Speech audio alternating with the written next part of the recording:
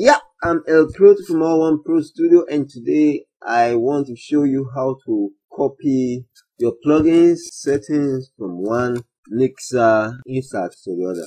So let's say I want to copy this delay and the settings to this hat here.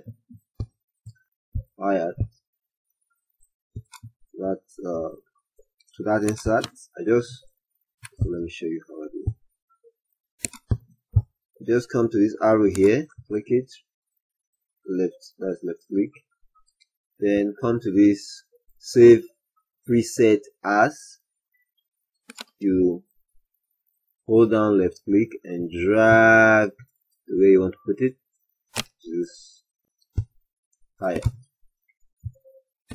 Okay, so it's here with the settings that we have here.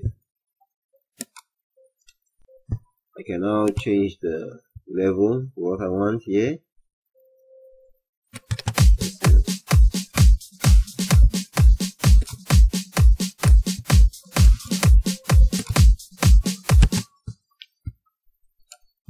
So that's it. You notice when I copied it, the level I had here was not the same as the one that appeared here, because it didn't just come to 100% when I copied it. So now I have to adjust it after copying it. So maybe I want to copy this EQ. I can do the same thing. Left click, come to save preset as, hold and drag. Drop from this then to the hat. Here we have it.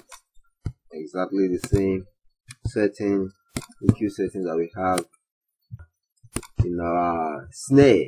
That is what we now have in our hat here. So if you want to copy something like maybe EQ, you want to copy exactly the same EQ setting, you can use this method. Very effective and very nice. More videos are coming. We do 2 videos every week. Like the video if you like it. Share the video if you can. Really appreciate it. Thank you very much. I'm El Pro from alloneprostudio. That's it.